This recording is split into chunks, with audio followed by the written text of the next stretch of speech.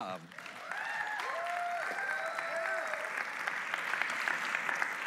everybody. My name is Scott, and I'm a believer in Jesus Christ in recovery from alcohol and drugs. Just awesome to see all of you here. Let me pray. Lord, thank you. You are working, and you're working in our lives, in my life, every life that's represented here, their families, and beyond, Lord. Every person who struggles is impacting 7, at least, people. So, Lord, would your Spirit move tonight through this simple lesson, biblical lesson on sponsorship? Would you be the teacher? In Jesus' name, amen. Yeah, so I just want to promote that blended and blessed thing. I do marriage counseling, and we were sitting around the table talking with some people this weekend, and we had kind of the recognition that just like everybody's being impacted by addiction, just about every person is impacted by blended family in our culture anymore. So I just want to really tell you this is an incredible conference with the #1 speaker on blended families in the nation from a Christian perspective, and would just encourage you to be there. And of course, be here next week for my friend Pasong. You'll be moved.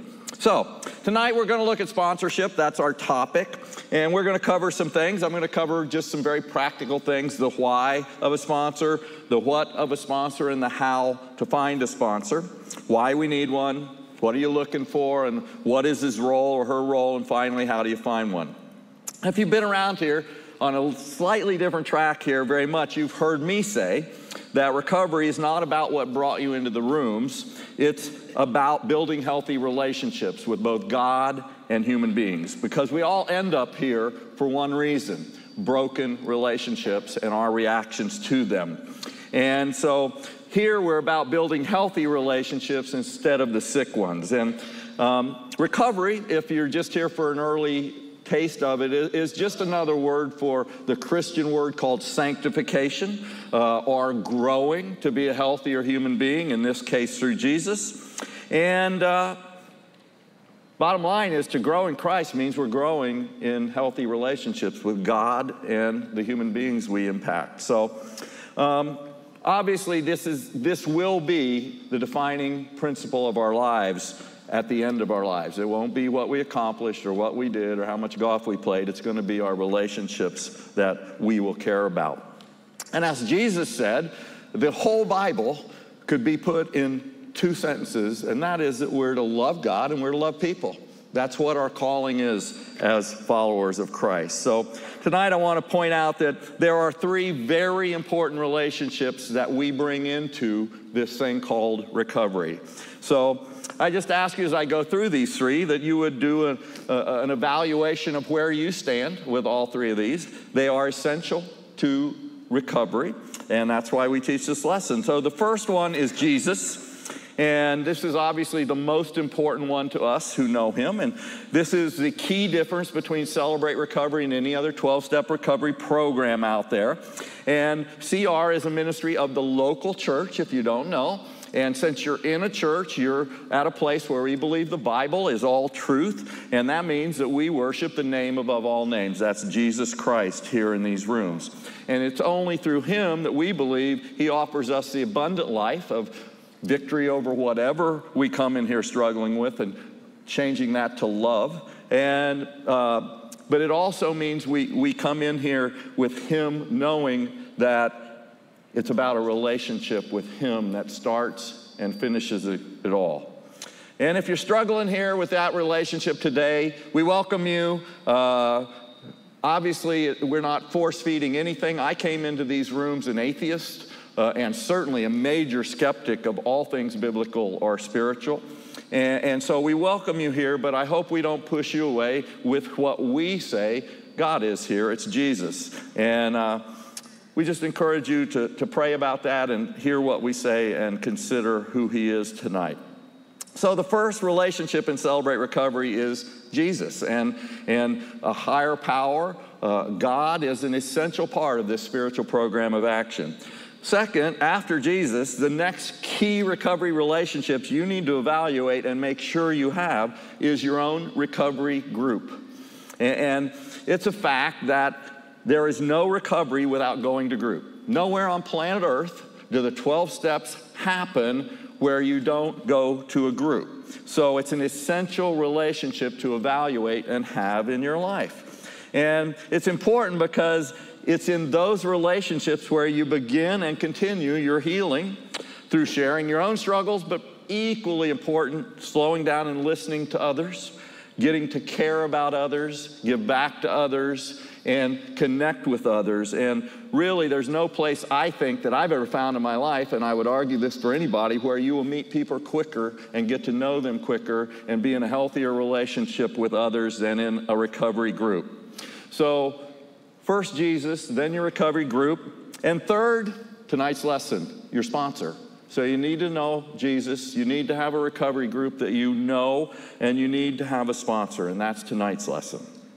So, it's my prayer for each of you that you have, or will soon have, all three of these recovery relationships. If you don't, then you have some work before you, but don't fret, tonight's gonna help you along the journey, and I think it'll be encouraging, not discouraging. So let's spend the rest of tonight on this particular relationship called your sponsor. So let's get to what I promised. Why?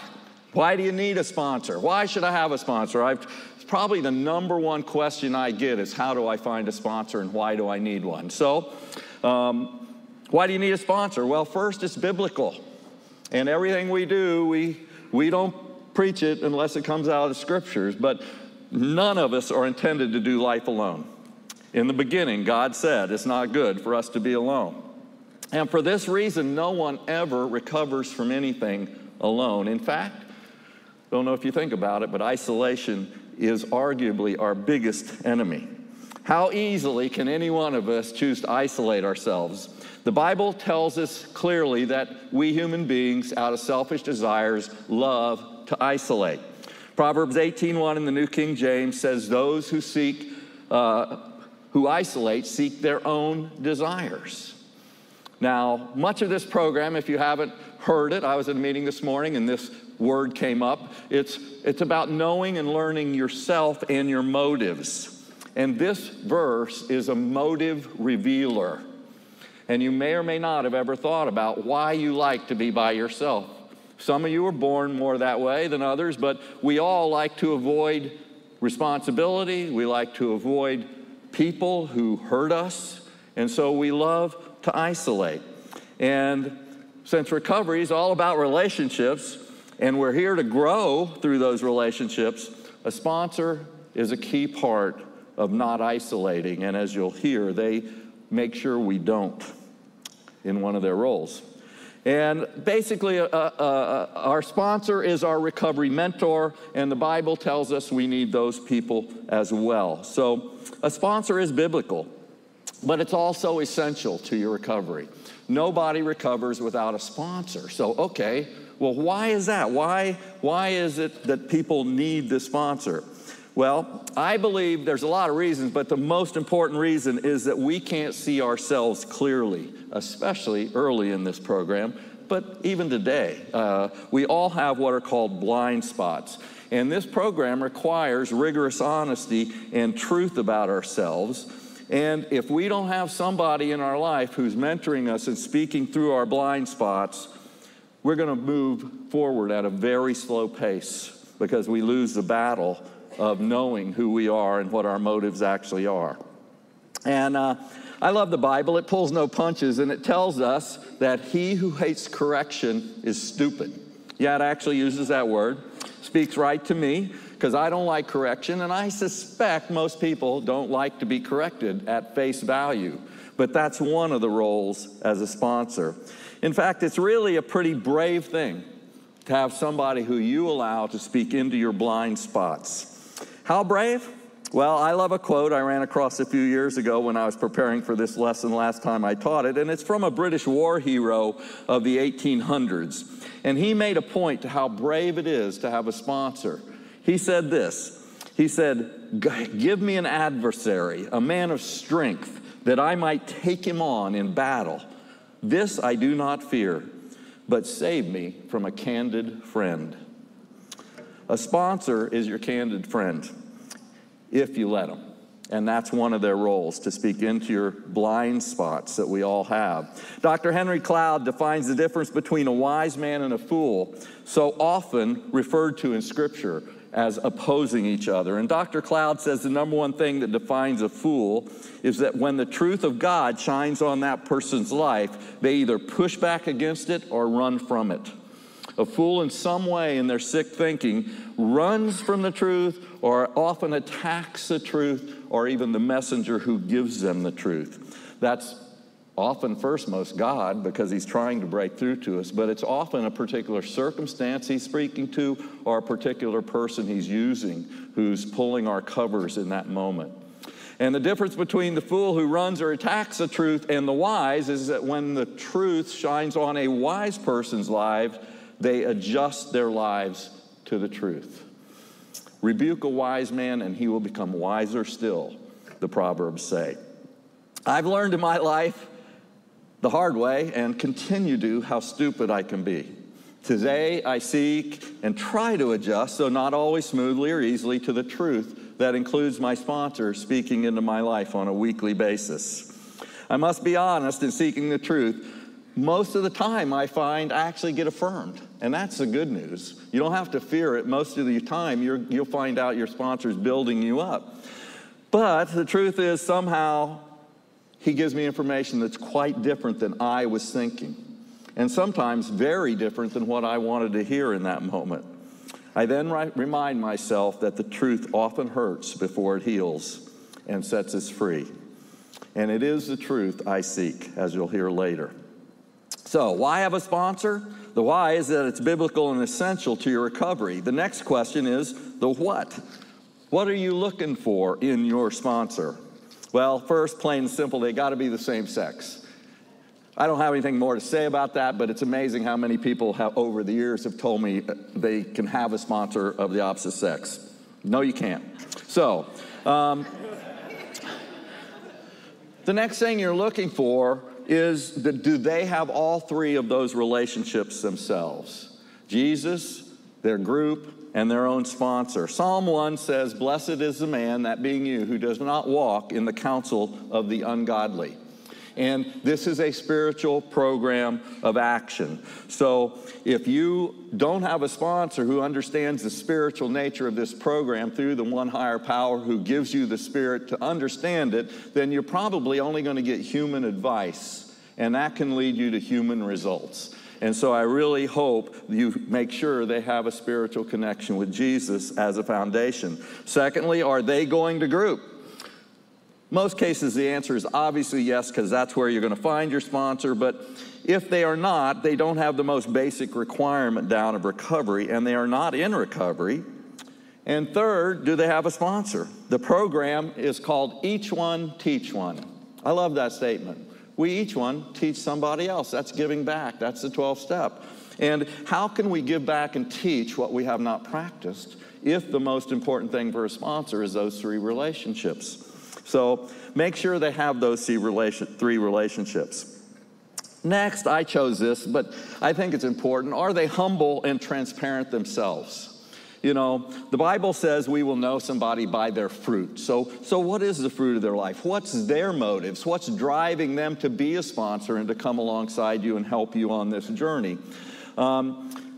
The simple saying I love, and this program is filled with simple sayings, but when it comes to sponsors and your life in recovery, hang out with the winners. It's a great little saying because there's both in recovery.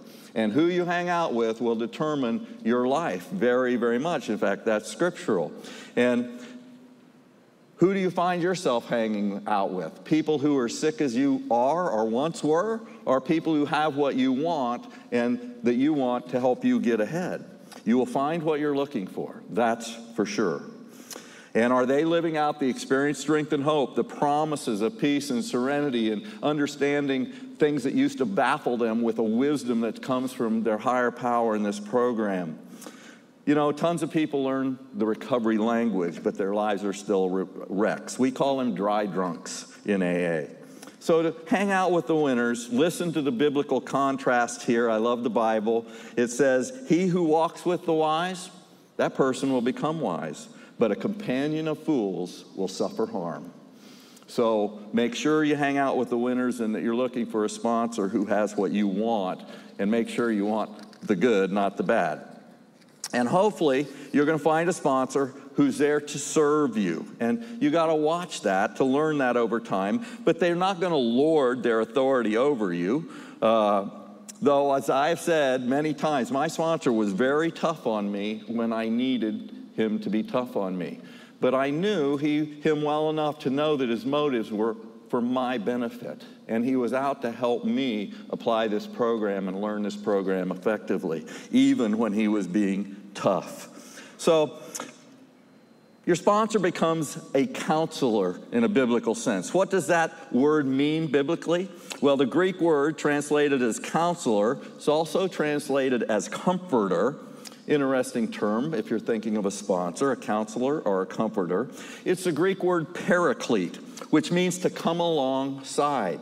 So the person isn't above you, they're walking with you through this program of recovery. And this is very much like the God of the Bible. And many of you are going, well, what are you talking about? God is a punishing God. I'm in here because I've messed up my life and I know God's mad at me. Well, that's a misperception of who your God is, because Jesus said, my yoke is easy and my burden is light. If you are yoked to Jesus, you're walking alongside him. He's not pounding you, he's guiding you someplace. The Holy Spirit, this Greek word paraclete, means literally to come alongside. So not only does Jesus walk alongside you, but the Holy Spirit, the third person of the Trinity, comes alongside you to walk on this spiritual path, to be with you as you heal and recovery. And this is a great picture of what a great sponsor looks like. One who is never lording a sense of superiority or authority over us, but one who has learned well, they have to tell us the truth in love, but they do it with motives that are for our benefit, and you know it because they've been there for you, and you know that they're speaking the truth. So, finally, what are you looking for? Are they healthy and loving enough to tell you the truth? Are they able to confront your denial and procrastination? Yeah, it's both that I major in both of those. And those are my blind spots. And I find most people's, we don't like the truth. So we've covered quickly why you have a sponsor, what are the qualities of a good sponsor, and now let's look at the other what. What is the role of a sponsor? And it's kind of redundant because it's really quite a simple relationship, but this is so important, and I haven't covered it. The single most important role of a sponsor, bar none, is to help you work the steps, to apply these principles in your life so you can begin to say, I'm applying them in all my affairs as I serve others and carry this message to others in your own 12 steps. And the scriptures tell us that the wounds of a friend can be trusted, but an enemy multiplies kisses. This is a powerful truth. Friends are not the people who tell us what we want to hear. Iron sharpens iron. There are sparks when people are friendly enough to us, to love us enough to speak the truth. And that is our sponsor. And they're there to help guide us to the steps and the truth of our own lives. And if they never make you go, ouch, I didn't want to hear that, they're probably not a good sponsor or a real friend.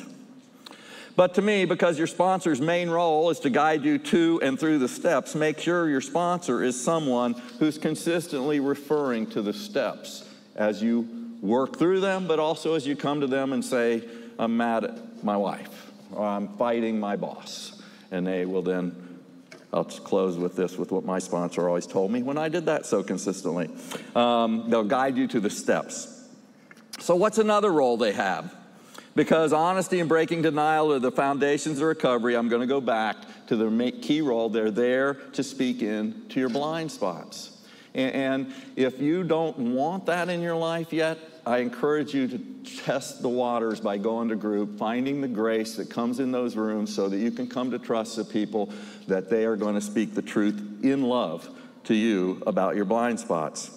And ultimately, if we say recovery is all about healthy relationships, then your sponsor is going to become one of your true healthy relationships. Somebody who loves you, walks alongside you, serves you for the right reasons, is there for you when you need them, and tells you the truth when they see something you need to hear about your blind spots. Believe me, a sponsor will become very, very close to you if you don't run. They will know you and love you, and they will accept you, and you will honor them. And this is very rare indeed in this world, and that is the definition of a healthy relationship. When I came into this program, I didn't have very many of those, if any at all. So this lesson is the most single practical lesson we teach as we teach through a year-long series on this step. It's just really grab these issues and apply it to your life around a sponsor and watch your life improve. But why do you need one? They're biblical, they're essential. What are you looking for? Well, you're looking for sobriety in all three of those relationships in their lives. What is their role? They're really to be your encourager, to come alongside you, speak the truth into your life, and reveal your blind spots so that you can start waking up and growing in the areas you've been stuck for a long time. So now the how. How do you find a sponsor? It's the number one question I get. How do I find a sponsor? And the phone rings, and these are the answers. I wish I could say, here, listen to this old tape. It'll tell you so I don't have to take the time.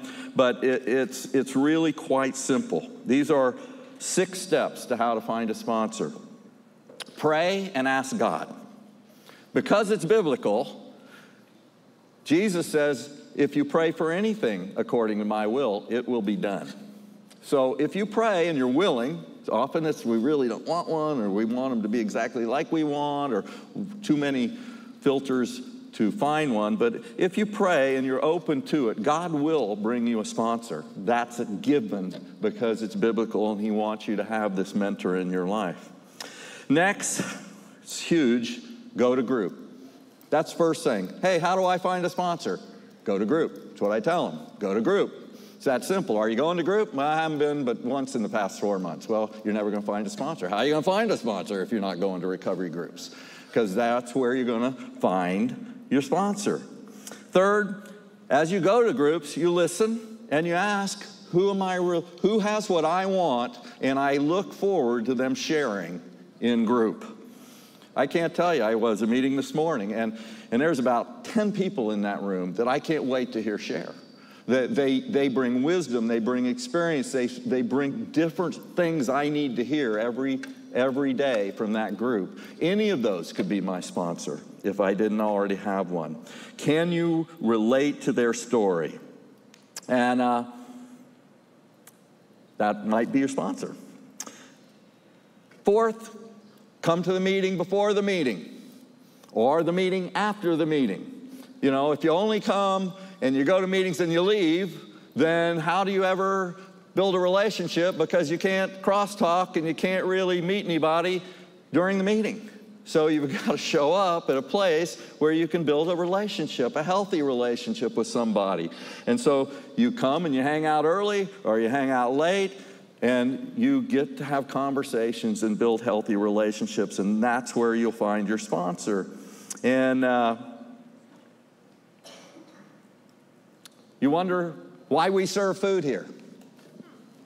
Food isn't a part of a 12-step recovery program. Well, I think we're relatively wise because we serve food for that reason. You got a 2-hour meeting where you can't talk to anybody, so we serve booth. We have a meeting before the meeting, we have a meeting after the meeting where you can talk and you can find a sponsor. Now you know why we serve our food. Hope you're utilizing it for that. Next, go to community recovery groups. We are not the only show in town, and we're working the 12 steps. I was at a meeting this morning. I encourage you to get out and go to other 12-step recovery meetings. They're phenomenal, and you will learn so much, and they got way more sponsors than Celebrate Recovery does. And so if you're going to your specific issue groups out in the community, it's the number one place you'll find a sponsor who has all 3 of those relationships because they're in the group, they have a higher power named Jesus, and it's evident, and they'll have their own sponsor because they'll talk about it all the time and in their shares. And finally, you got to ask. Oof. Scott was praying before the group saying, this is a hard one. For some people, this is really, really hard. But recovery is all about growing up. It's about becoming a man, becoming a woman. When I was a child, I thought like a child, I talked like a child, I reasoned like a child, but when I became a man or a woman, I put childish ways behind me. And here is a situation where you got to step out and ask somebody. And for some people, that's so scary. That is so hard. You're not an outgoing person like other people. It's harder for you. I get it. I've got empathy. It's not an easy thing for me. But let me soften the blow with some good news. If you do steps 1 through 5 that I just went through, it'll be easy. It's that simple. Why? Because if you're going to group and you're listening and you're sharing, you're getting to know people at a depth you never have in the rest of your life. And then you going to the meeting before the meeting and hanging out at the meeting after the meeting, and you start talking and you're making friends and they're making your friends, and that people are actually coming to you going, hey, do you got a sponsor? Wow, I didn't even have to ask. Because you're getting to know people because you did 1 through 5.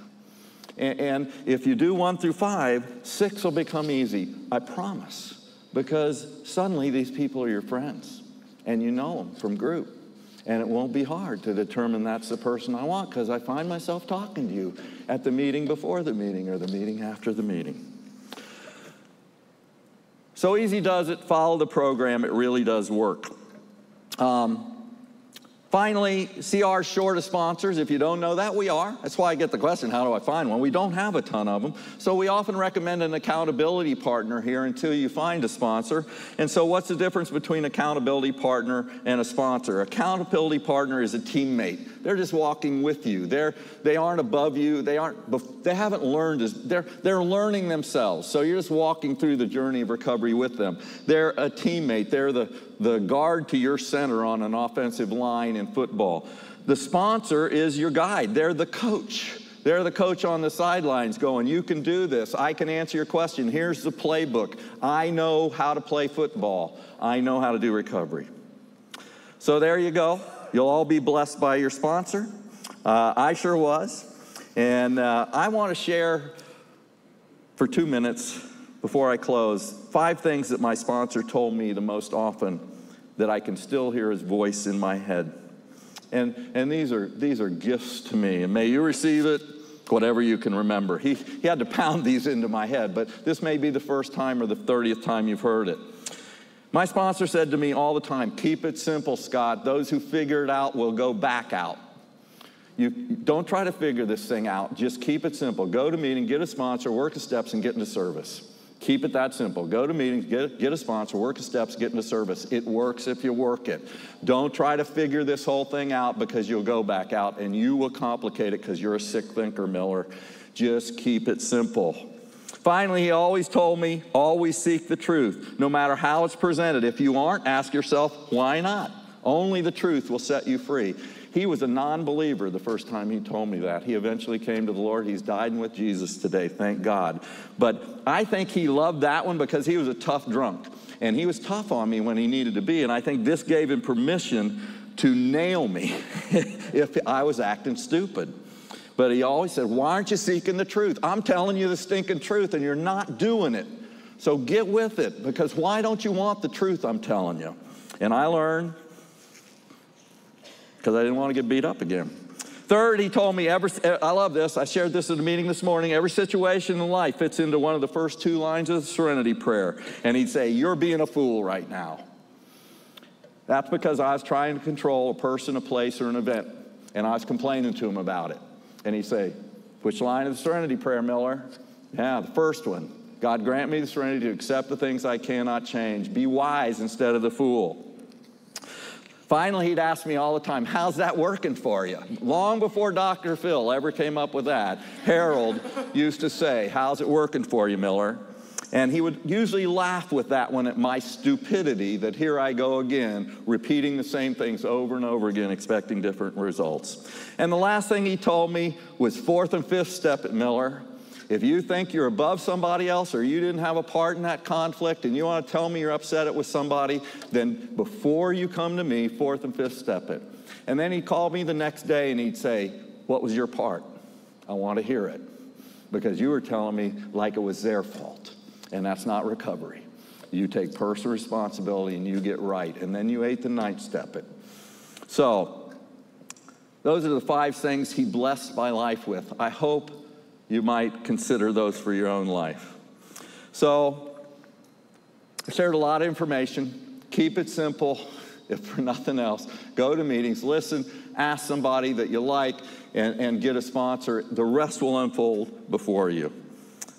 Pray about it, most certainly.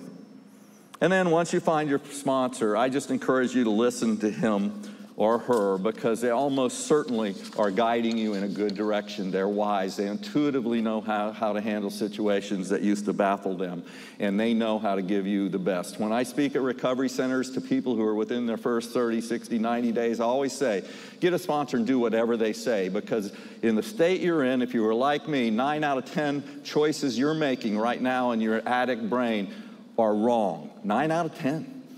You listen to your sponsor, he's going to tell you 9 out of 10 right. He's not perfect, but the comparison between 9 out of 10 wrong and 9 out of 10 right will be a dramatic change in your life. And that's one of the reasons you need to have a sponsor and listen to a sponsor. Let's pray. Lord, thank you. This program is brilliant.